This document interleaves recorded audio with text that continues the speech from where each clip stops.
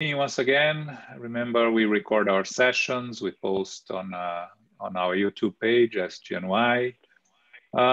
Today is a very special day because we are back to the beginning. We are going to start studying the Spirit's book again for the 6th or 7th time, not exactly sure. But it's, as I mentioned last week in my presentation, is a book that we've been studying since the opening of SGNY in April 2001. And we will continue studying because without it, the rest of Spiritism doesn't make any sense if we don't know the basics. So before we start here on the introduction, and we are going to start the introduction because for us to understand what we are studying, we have to start from the very beginning, from the basics. So the introduction, Kardec goes over some of the expressions, some of the terms used in Spiritism, some of the ideas, and some of the origins of where Spiritism comes from. And it starts with actually with a question that Paco asked, I believe on Sunday or last week, I don't remember exactly, but we are going to read. We are going to start item by item. Some items we're reading from beginning to end. Other items will stop in the middle because there are things to go over.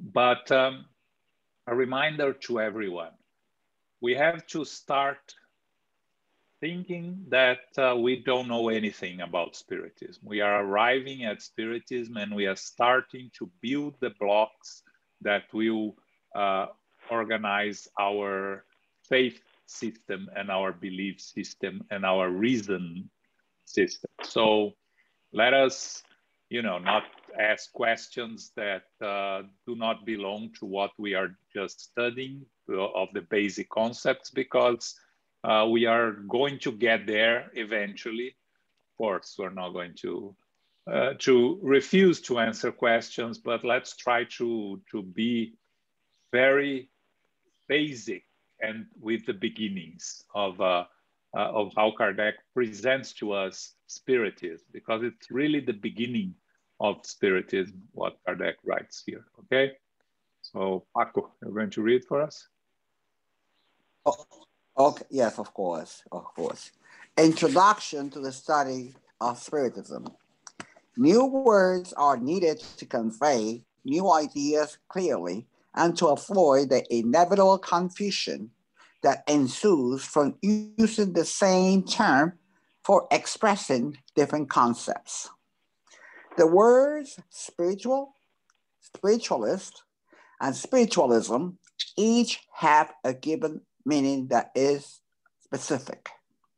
To attribute a new meaning to these words by applying it to Spiritism merely increases the numerous causes of ambiguity that already exist. In actuality, spiritualism is the opposite of materialism. Anyone who believes that something more than matter exists inside of us is a spiritualist. But this does not necessarily mean that they believe in the existence of spirits or other communication with the physical world. It is with this distinction in mind that we avoid the use of spiritual and spiritualism and instead use spiritist and spiritism to describe the latter belief.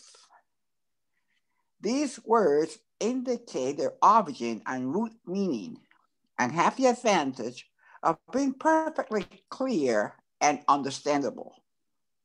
Therefore, we reserve the word spiritualism for its commonly accepted meaning and the central principle of Spiritism as the relationship of the physical world with spirits or beings that inhabit the invisible world. We refer to the adherents and supporters of Spiritism as Spiritist. The Spiritist book contains the principles of Spiritism, which is generally associated with the spiritualist school, of which it represents one perspective. This is why spiritualist philosophy appears at the top of the title page. So this answers your question, Go right, on. Paco, that you had Yes, last week. So yeah, yes, I remember that. Yeah, very basic here. In the very beginning, new words are needed to convey new ideas clearly and to avoid the inevitable confusion that ensues for using the same term for expressing different concepts. That's why Kardec created the word Spiritism to differ it from spiritualism. And he comes here and tells us that spiritualism is just the opposite of materialism. Those that believe in the survival of the soul, in the survival of the being, or whatever you want to call it, are spiritualists. Of course, you find many spiritualists that call themselves spiritualists and follow different rules and regulations. And you have the spiritualist church in England, you have the spiritualist church in the US, and within the US, you have different spiritualist beliefs. Now, Kardec makes it very clearly that not all spiritualists believe in the existence of spirits. What does he mean by that?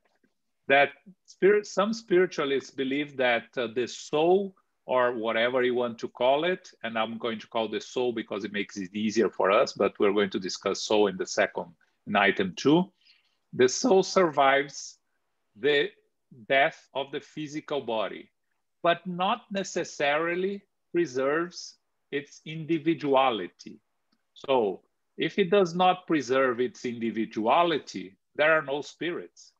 And so there are no communications with the physical world from spirits, right? Again, I'm just showing why not all spiritualists believe in the existence of spirits. Most of them, the vast majority, believe in the survival of the soul, okay? But not all of them. So we cannot say that all spiritualists believe in the existence of spirits. The vast majority believe, but not all of them. The communication of with the physical world between spirits and incarnated beings, it's even less. So that's not the vast majority. Some of them believe, and a lot of them do not believe. Or from the evangelists, all the communications from the spiritual world are from the devil. From some spiritualists here in this country, all communications from the spiritual world are from evolved spirits. So they do believe in the communication of spirits, but in different formats. Spiritism comes and says that the soul survives the death of the physical body, the soul reincarnates, and the spirits communicate with each other throughout the physical world and the spiritual world, within the spiritual world. Now, again, very important, and I know we were in the beginning, but what Spiritism brought to us, and I'm reinforcing what I said last week in the presentation, is the explanation of how reincarnation works and how mediumship works. The concepts of reincarnation and mediumship are existed since the beginning of times. I came across today a concept that comes from the Orphic religion, or Orpheus, which was the founder of this Orphic religion. Orpheus was legendary musician, poet, and prophet in the ancient Greek civilization.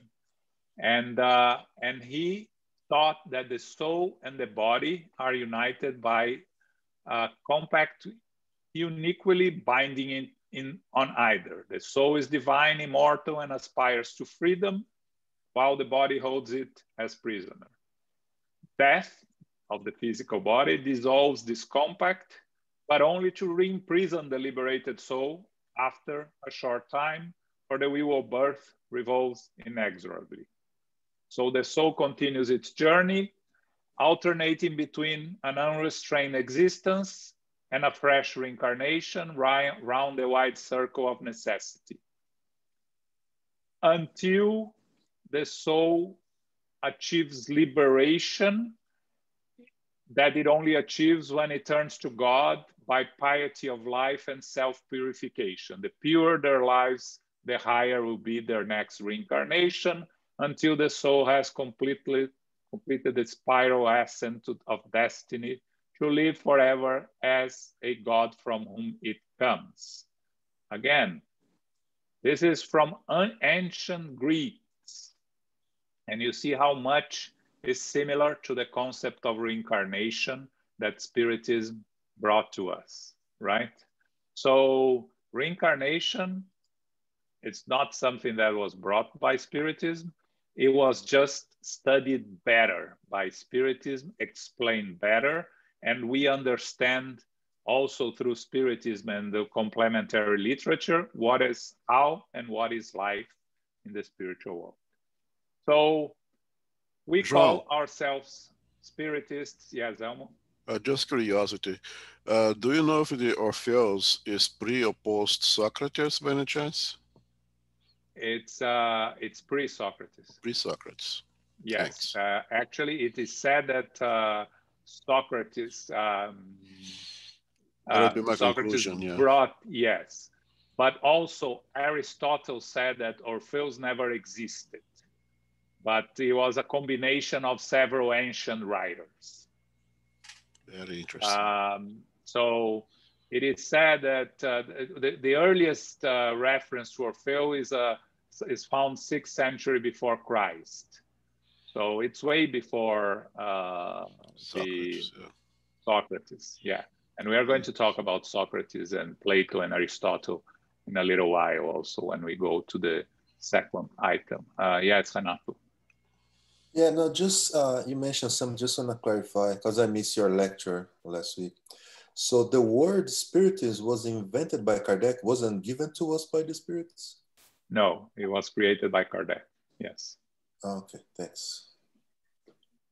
And, you know, and again, one thing that I mentioned, I think I mentioned last week, it's Spiritism is not Kardecism, okay? Kardecism is a Brazilian invention to differentiate from the Afro religions that call themselves Spiritists without really being Spiritists in the sense that we understand by the teachings of Kardec. Okay, so let's avoid calling ourselves Kardecists. Yes, Philip. Oh, okay, that's good to know. I didn't know that. Yeah. Yeah, the Brazilians call themselves Spiritists, Kardecists, Kardecist Spiritists, which is a redundancy, right? Because you cannot be one and not be the other if you really follow the law, the rule. It is redundant. Philip, yeah. How do you spell Orpheus? O-R-P-H-E-U-S. And the religion is called Orphic, O-R-P-H-I-C. Thank you. And it first appeared in Thrace, in the northeastern frontier of Greece, it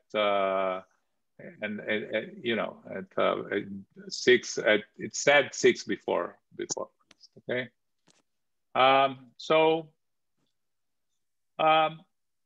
Again, I repeat what I said last week. All Spiritists are spiritualists. Not all spiritualists are Spiritists. Yes. So, and Kardec says, this is why spiritualist philosophy appears at the top of the title page. And we are going to go there. So you see here, At the top, Spiritualist Philosophy, the Spirit's book, containing the principles of Spiritism about the immortality of the soul, the nature of spirits and their interactions with humankind, moral law, present life, future life, and the fate of humanity. That's what the Spiritist covers according to Kardec. Okay? So, any other questions here? So, now we're going to study a very important concept, which is soul. And we're going to, this is a long item, Wow. the item 2. So we're going to stop in the middle and we'll go through it. Okay, that's this is very okay. Another word that must be defined is soul, because it is the cornerstone of every moral belief system, and due to the lack of a clear-cut definition, it has been the subject of many controversies. The differences of opinion concerning the nature of the soul directly stem from the plethora of meanings attributed to this word. A perfect language would have a unique term for every idea and concept, thus avoiding many debates and arguments, and misinterpretations would be impossible. Some define the soul as the principle of organic life, with no existence of its own and ending with the life of the body. According to this belief, otherwise known as materialism, the soul is an effect and not a cause. Thank you. Others believe that the soul is the principle of intelligence, the universal agent of which each being absorbs a portion. According to this theory, there's only one soul for the entire universe that distributes sparks of itself to all intelligent beings. When these beings die, each spark returns to their common source and rejoins the general whole. Just as streams and rivers flow back to the ocean from which they were originally produced. This opinion differs from the previous belief in that there is something more than matter that resides in us, and it continues to exist even after our death. However, practically speaking, it is as if nothing remains of us after death, since all sense of individuality is lost, and we lose all perception of our identity. According to this theory, the universal soul is God, and each being is a fragment of the supreme being. This is a variation of pantheism. Okay. So, yes. Tell me in English. Yeah, I'm not going to waste much time on these first two definitions of soul, because they are rarely used. Almost nobody uses it. But first, when we talk about soul, it's a complicated word, because every religion has its own definition of soul, and they vary by each one of them. So for us in Spiritism, what is important is the word soul according to Spiritism. So when we are here discussing Spiritism amongst ourselves, studying Spiritism, whenever we say soul, we are using the definition of soul according to Spiritism. And we will get there in a second. I'm not going to go there right now, but let's talk a bit about soul a little bit in general. So in most philosophical, religious, and mythological traditions, soul is the incorporeal essence of a living being, okay? And that's for always happened. So the Greek philosophers, they understood the soul as something that was besides the physical body. So the soul transcends the physical body. Some Christian denominations and Judaism believes that only humans have immortal souls. Some other religions have different beliefs in the soul, but all of them covers soul in different formats or different origins. You'll find 1,000 different definitions. And if you want to go further into it, I recommend that you look for more information on, on encyclopedias, because,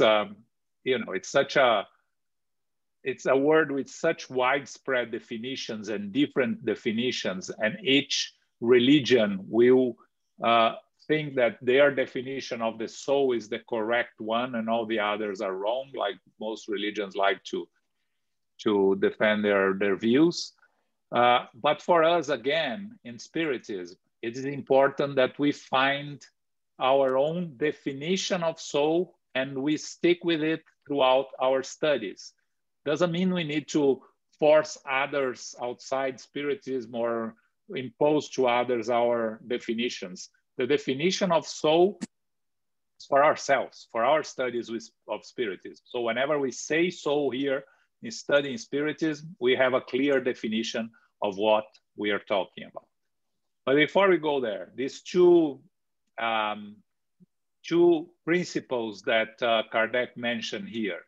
So the first one, that soul is some people believe, and actually very few people believe, that is the principle of organic life with no existence of its own. So the physical body and the soul is one and the same. And whenever the physical body dies, the soul dies also. So this is materialism, basically. The soul, I don't even know why would you use the word soul, because it's one and the same. You could say physical body and that's it. So how much to go further into this? If the physical body and the soul are the same, once it's dead, it's gone. Now, this one has a little bit more, the second one has a little bit more of believers, which is that we are parts of the general whole, that God subdivides itself in its creation when we are incarnated or when we are living. And when we die, we were just a spark that manifested in our existence. And when we die, we go back to the general whole.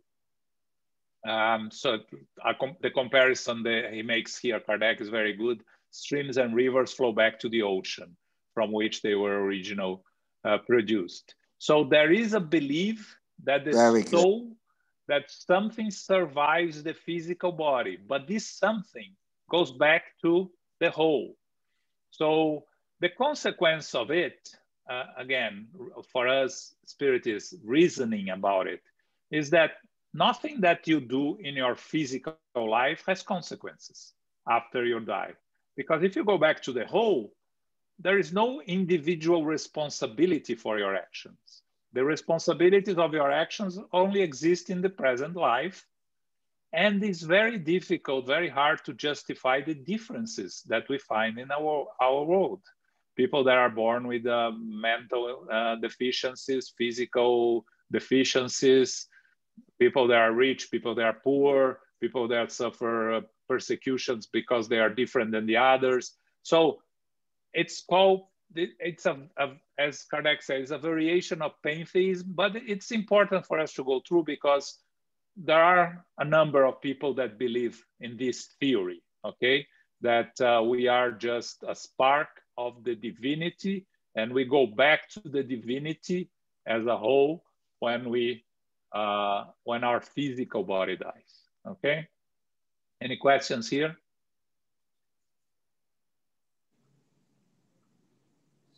Oh, okay, Paco, let's go. Okay. Yet, there are people who view the soul as a moral being, completely distinct and free from matter.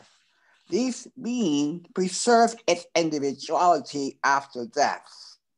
This interpretation of the word is unquestionably the most widely received. The idea is an instinctive You are belief. cutting, Paco. You are cutting. In what? Yeah, you're cutting. Your connection is not very good. It's just me, or you know, it's cutting. I don't know. Let's see. Let's start again. Here as well. It's choppy. Yeah, it's choppy. Yeah, It is choppy. Maybe I should ask Soraya to read, because it's you know, it's cutting a lot, Paco, when you're reading. I'm sorry. Okay. So Raida, can you read? Sure. We'll start up with the yet, okay? Yes, Yeah. please. Okay. Yet there are people who view the soul as a moral being, completely distinct and free from matter. This being preserves its individuality after death. This interpretation of the word soul is unquestionably the most widely received, because the idea of a being surviving the body is an instinctive belief, independent of all teachings, evidence of which may be found across all nations, ethnic groups, and religions, regardless of their degree of civilization. This doctrine, which dictates that the soul is a cause and not an effect, is supported by spiritualists. Without delving into the actual merits of these opinions and only taking into consideration the linguistic aspects, these three applications of the word soul derive from three clear-cut ideas, each requiring a different term. Soul, therefore, has a triple significance and is used by each ideology according to a different meaning it attaches to that word. The fault truly lies in the fact that human languages have only one word to convey three ideas. To avoid the confusion that naturally ensues from using the same word to express three different ideas, the meaning of soul must be limited to only one of them. It is irrelevant to which idea it is attributed, provided that the choice is clearly understood and agreed upon. In our opinion, the most logical action would be to attribute to the word soul its most widespread and commonly understood meaning, which is why we use it to indicate the immaterial and individual being residing within us that survives the soul. Even if this being did not actually exist and were only a figment of the imagination, a specific term would still be needed for it. Okay. So the third concept, which is the concept that is most generally accepted by the different religions and belief systems, is that the soul is a moral being that is completely distinct and free from matter, and it preserves its individuality after death. Even those that believe that we go to heaven, hell, or purgatory, or wait for the final judgment, or whatever is our destiny after the death of the physical body, believes that the being preserves its individuality. So, and even more, why we have that? Because it's an instinct belief that we bring independent of all rational, of all reason. Is when we start reasoning, is that when we start finding other concepts, beliefs, or lack of belief. So first, what Kardec says, that unfortunately, the word soul is used in all three aspects. And that's unfortunate, because we should have words that different words that differentiate from different ideas, different terms. So the fault here lies in human languages that have only one word to convey three ideas. And actually, this is not only with the word soul. There are several words that we have these problems. And for those that work with translation with different languages, you know, there are some words in Portuguese that do not exist in English, and I just found one word last week in English that does not exist in Portuguese. And you know, and it's so sometimes you have to say a lot of words to explain something that in another language you can say in one word, which is very interesting. Anyways, going back, which word is it? For those that watched the lecture on Saturday, deadline. Deadline does not exist in Portuguese. Oh, deadline. Yeah. If you find a word, yeah, I know you were thinking, and I thought a lot. No, prazo is not deadline. Yeah. And the word in yeah, and the word in Portuguese, all the Brazilians know that does not exist in English is saudade. Yeah. Which means? It doesn't have a specific translation. It's when you miss something, there is a specific word in Portuguese that does not exist in English. You long for something, you miss something. There's no one word in English, and in Portuguese there is one word. Okay. Yeah. Actually. It's interesting. Anyways, so going back to soul, let's now go to Spiritism. Kardec doesn't cover it here. He's going to cover on question 134, but I think it's important for us to understand the definition of soul according to Spiritism. So on question 134, Kardec asks the spirits, what is the soul? And the spirits answer, an incarnated spirit. And then he asks, what was the soul before being united with a body? And the spirits answer, a spirit. And then Kardec asks again, are souls and spirits one and the same thing? And the answer from spirits, yes, souls are spirits. Before joining a body, the soul is one of the intelligent beings living in the invisible world. It assumes a physical body temporarily to complete its purification and enlightenment. So, very important here, according to Spiritism, whenever we say soul, we are talking about an incarnated spirit. When the spirit is in the spiritual world, it doesn't say here, we call it an errant spirit or a spirit, okay? An errant spirit is a spirit still in evolution that needs reincarnations, hasn't reached perfection. But we just call it spirit, okay? So it is the same thing. The soul before being united with a body, a spirit or an errant spirit. So spirits and souls are one and the same thing? Yes, souls are spirits. But it's important for us all to remember this. In Spiritism, whenever we're studying anything in Spiritism, when we talk about soul, we're talking about an incarnated spirit. When we're talking about spirits in the spiritual world, we refer to errant spirits or just spirits, okay?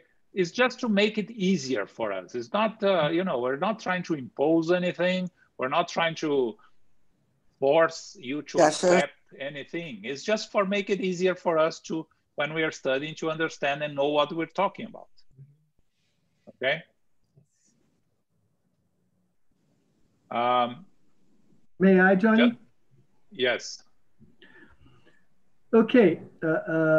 It's fantastic that you pointed out the way to use soul and spirit in English, because it's different from what we do in Portuguese.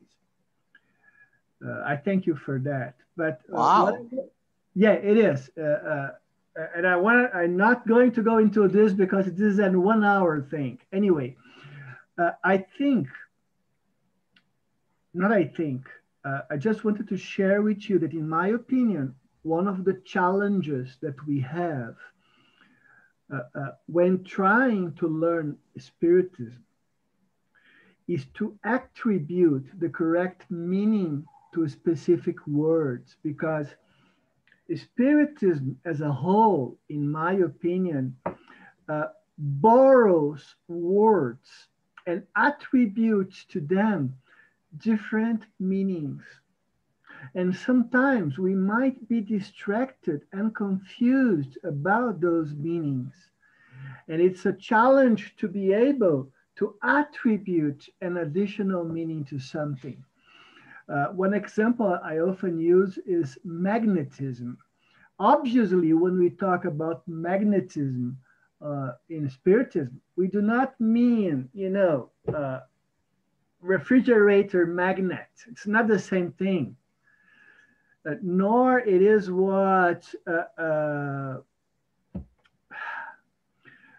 it's described in Maxwell's fourth laws of electromagnetism. It's something else that Kardec gave this word at the time, and we carry it with a different meaning. So I just wanted to share with you my personal feeling that it's so very important for us to understand the correct meaning of each word we use in Spiritism, so that we can better understand, learn more, and actually find out what is behind what's being written and what's being said. Sorry about interrupting, Johnny, but by the way, you are aware that in Portuguese, alma and spirit are attributed different meanings than soul and spirit in English, right?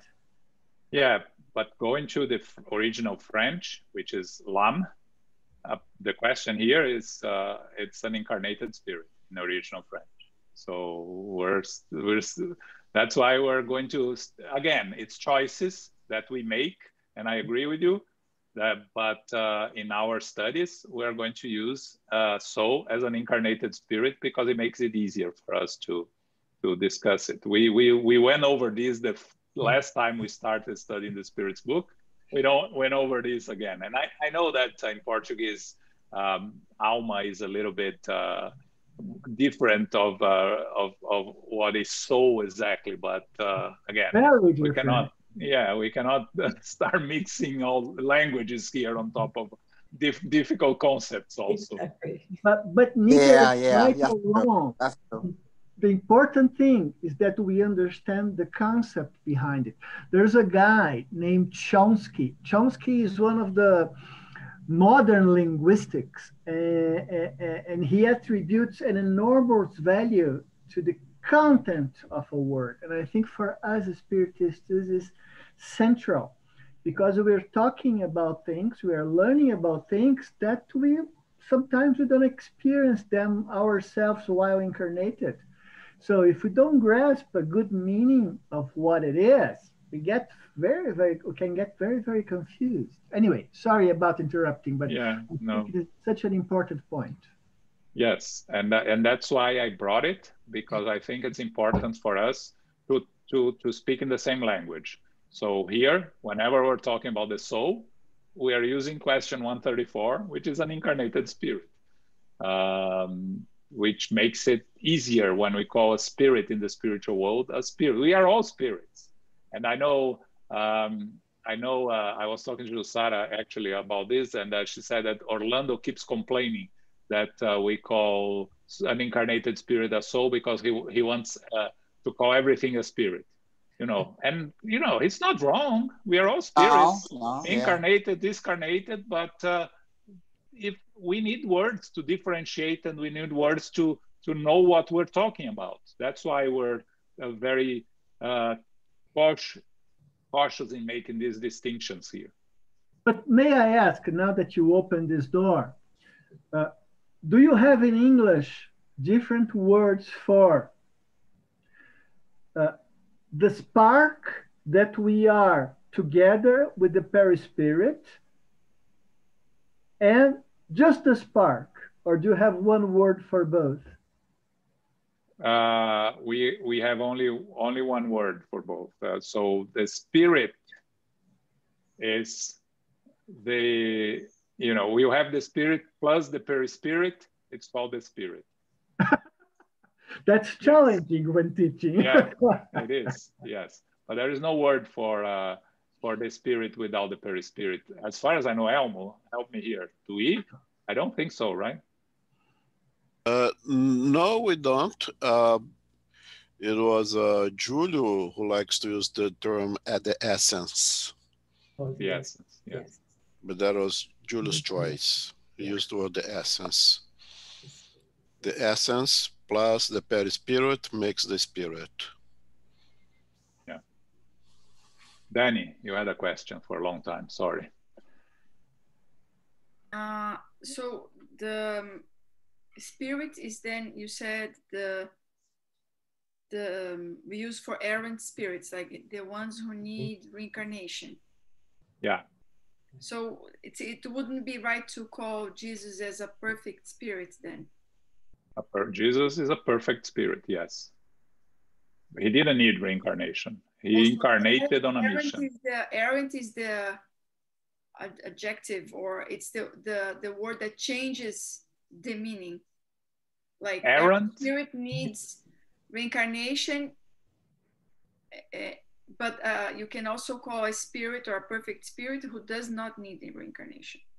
You call perfect or perfected, like Julio you like to call perfected spirit. Yes, it's no longer an errant spirit. An errant spirit is a spirit that is in the spiritual world between reincarnations. We can call them Christs. The perfect spirits, yes. We can call them Christs also if you want, yeah.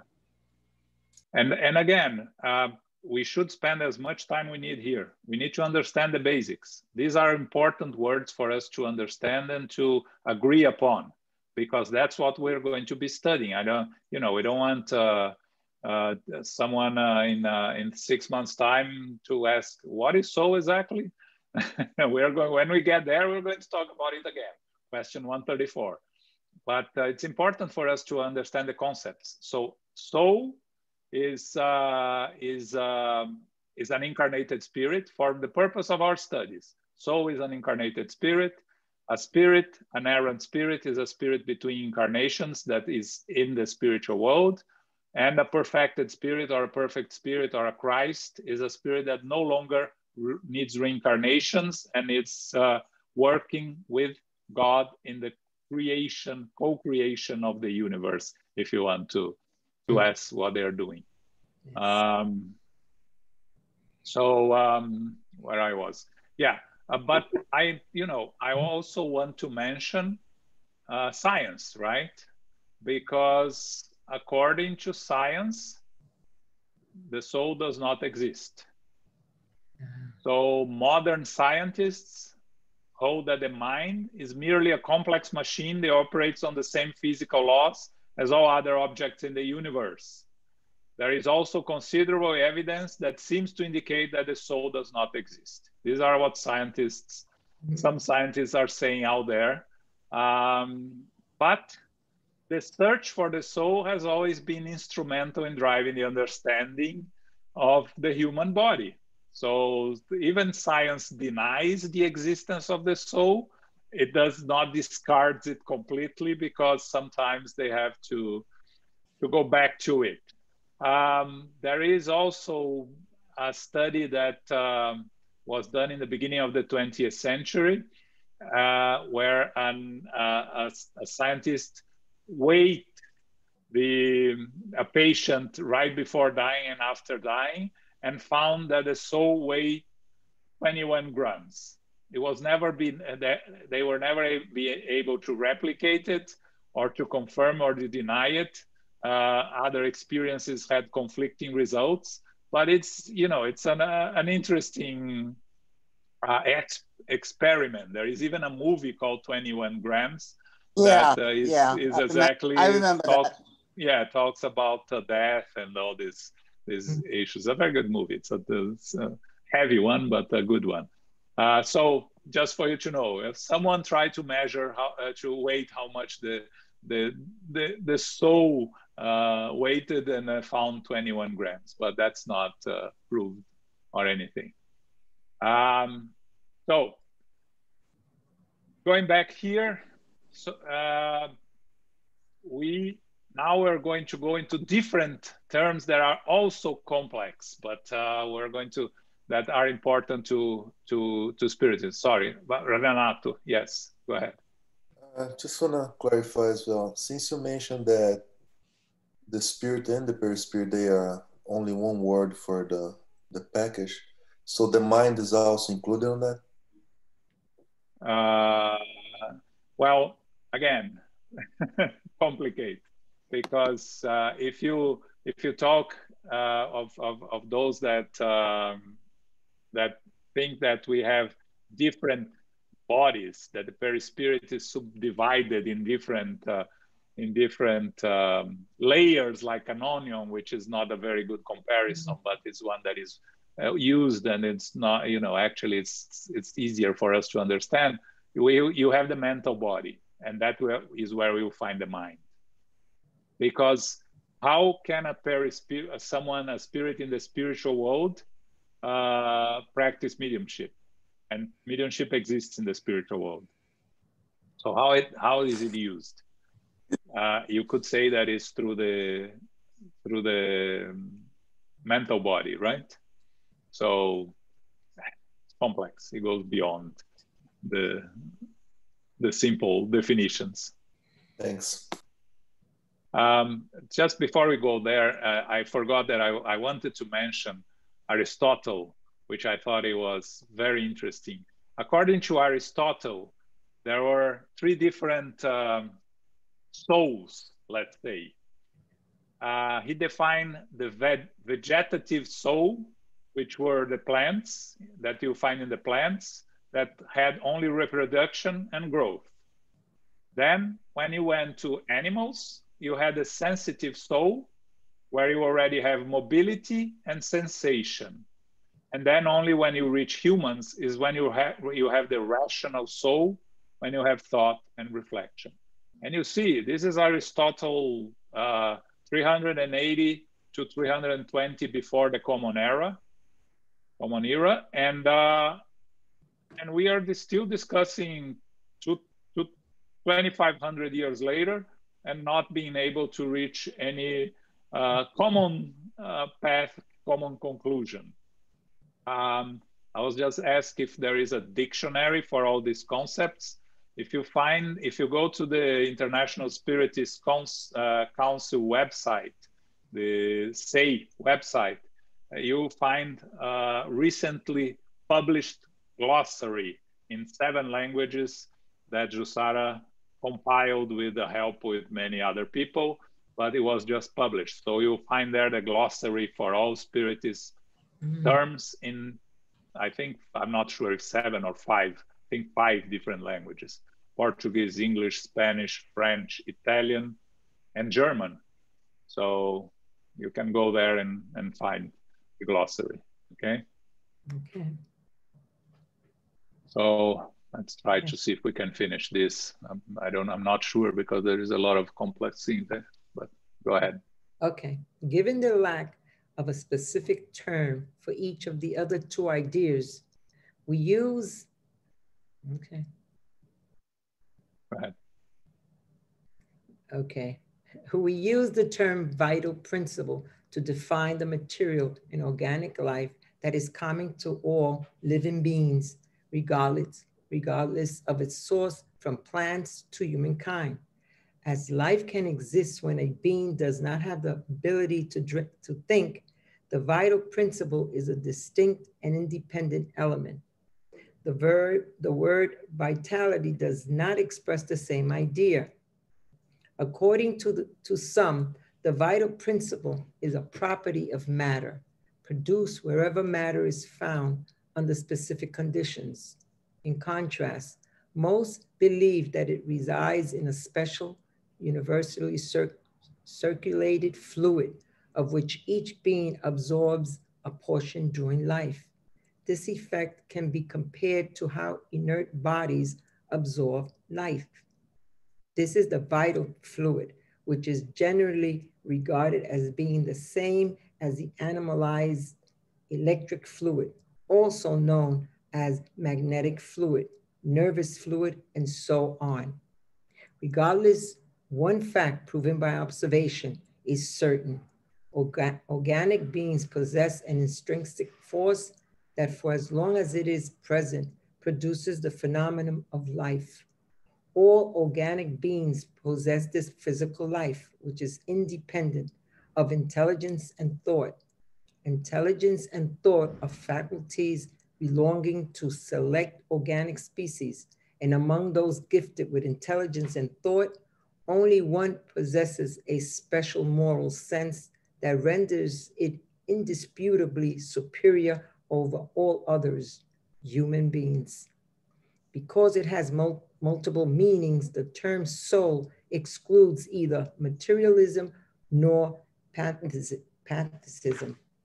Spiritualists themselves understand soul to have one of the first two definitions, without denying the distinct immaterial being to which it would give another name. This word does not represent an opinion. Rather, it is a versatile term defined by each individual according to his or her own school of thought. As such, this is an endless source of dispute. Confusion. Okay, yeah, let's finish this one. Okay, confusion could be avoided by adding a descriptive term when using the word soul in 3 cases defined above. That would specify the perspective or the manner in which we apply it. This word would be generic, representing the principles of material life, intelligence, and moral judgment, each of which would be distinguished by a specific feature or characteristic. This method is employed, for instance, for the word gas by adding the words hydrogen, oxygen, or nitrogen.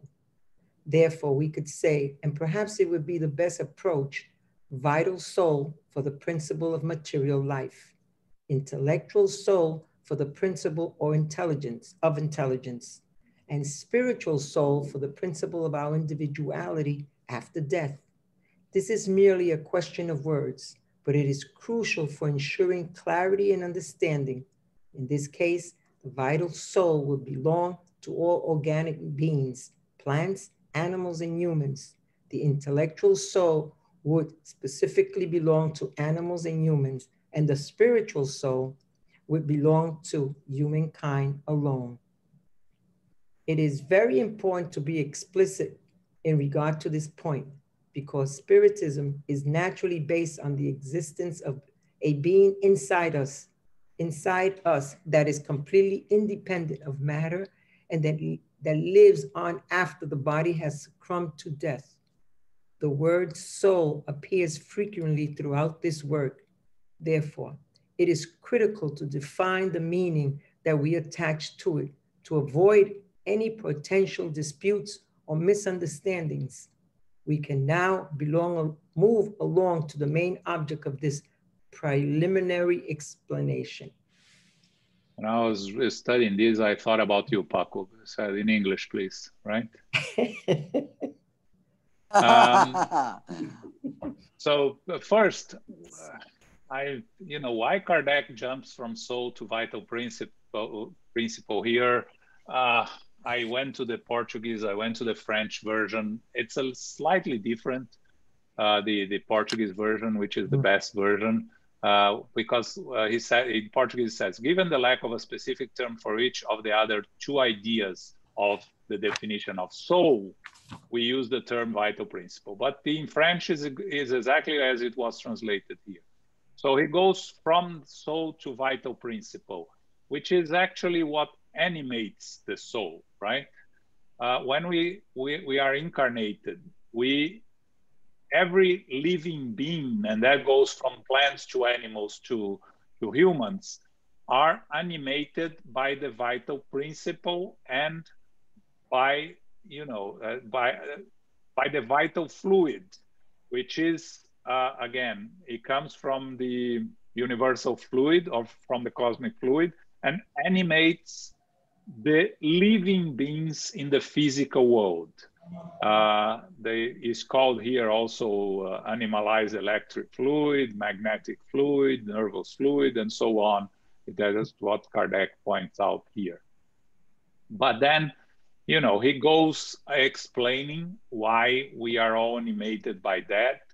And then, and again, he goes back to soul and the importance of us using the term soul to define what we are studying here. Whenever we use the term soul, we talk, we don't confuse it with the definitions of soul used in other belief systems in other religions. But he mentions here a little bit when he goes into the principle of material life, when he uses vital soul and then intellectual soul for the principle of intelligence and spiritual soul for the principle of our individuality after death. That's when I find the relation to what Aristotle defined as vegetative soul, sensitive soul, and rational soul, right? Which is, you know, three souls from three different aspects of living beings, plants, animals, or humans. But again, these are all words. But the most important thing, as we come to the end of this study today, is for us to understand the definition and the use of the words in Spiritism. We don't need to understand the use of the word, because if we are trying to understand soul as it's used everywhere, we are going to find 1,000 different definitions of soul. Yeah. So we need to stick to what we know on what we use in Spiritism as soul, which is an incarnated spirit. When we use the other definitions of soul, as Kardec himself is using here, as vital soul, intellectual soul, and spiritual soul, we, Spiritism, and eventually we'll find that before becoming a spirit, we use spiritual principle, again, to differentiate. So we are created in the very origin as a spiritual principle. And as a spiritual principle, we go through the different phases, the mineral, the vegetable, and the animal, until we reach individuality, and we become a spirit when we have our first incarnation. It is said that we are an individual spiritual principle already in the later stages of the animal kingdom. So a dog, a cat, the mammals are considered individual spiritual principles. But again, it's definitions that we use, and we try to apply to our studies to make it, to separate, as Julio used to say, right? We like to put things inside boxes because it makes it easier for us to understand.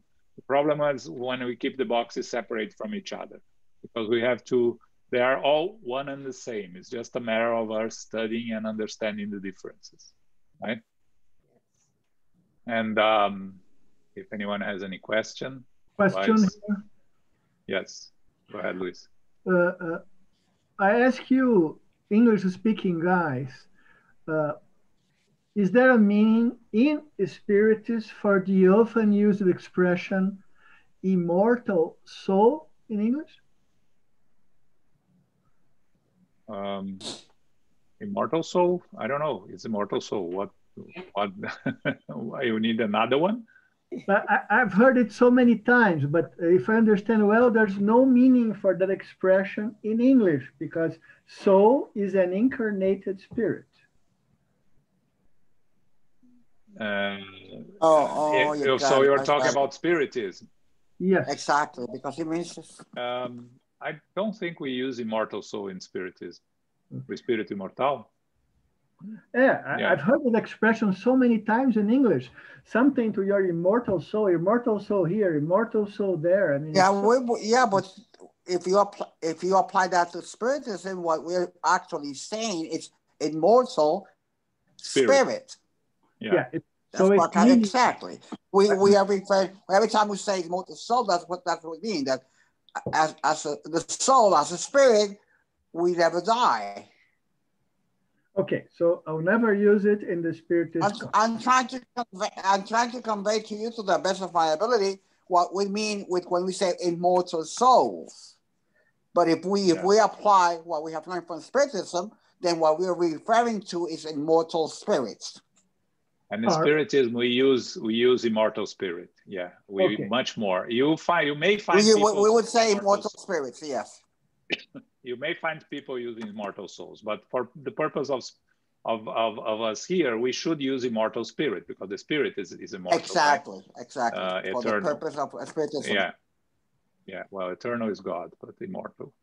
Once created, has no end. Okay. Right? Anyone else? Okay. That was my own interpretation. That doesn't mean that it's the truth, you know. Yeah, but you were right. And again, this beginning of the Spirit's book, it's a lot of information. It's a lot of building blocks, but it's important that we build blocks. It's important for us to understand the concepts, the basic concepts. We're going now into the next week. We're going to talk a little bit about how Kardec started Spiritism and the turning tables and everything. But it's also is interesting to go through the process, the beginning of the process according to Kardec and described by Kardec. Okay, so for this weekend, on Saturday, actually this didn't come on our weekly mail because it came, the announcement came after it, but we have a very interesting lecture this Saturday. Our friend Marcelo Medeiros, you know him. He was part of the Inner Enlightenment, and he gave a lecture at SGNY a couple of years ago. And Marcelo is a reporter that used to work for a couple of Brazilian TVs here in New York, and now he's working for CNN in Atlanta. And he's going to be talking about gossiping in the times of Jesus and now, a Spiritist view on social media. I'm sure it's going to be a very interesting lecture subject for us to learn. So this is Saturday, 11 a.m. on the U.S. Spiritist Federation YouTube channel, Facebook channel, and on TVSA channel, okay? 11 a.m. And on Sunday, this is the third Sunday of the month, we'll be studying On the Way to the Light, okay? We are going to ask,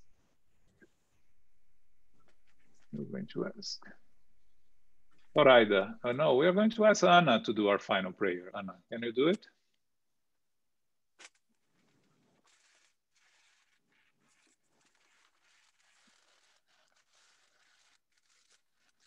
Go ahead, Anna.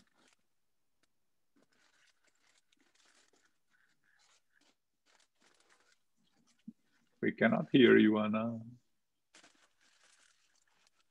Sorry, I've been talking here and it's the other speaker. I'm sorry.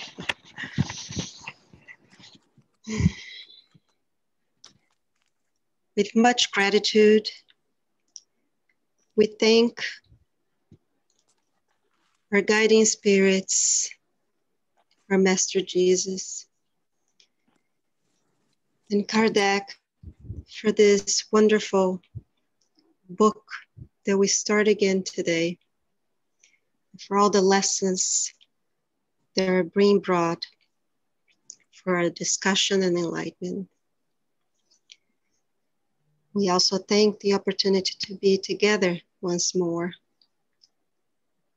and appreciate how lucky we are to be in good health, in good spirits, in good company, and be able to learn from each other. And with that, we ask permission to close this part of the session. So be it.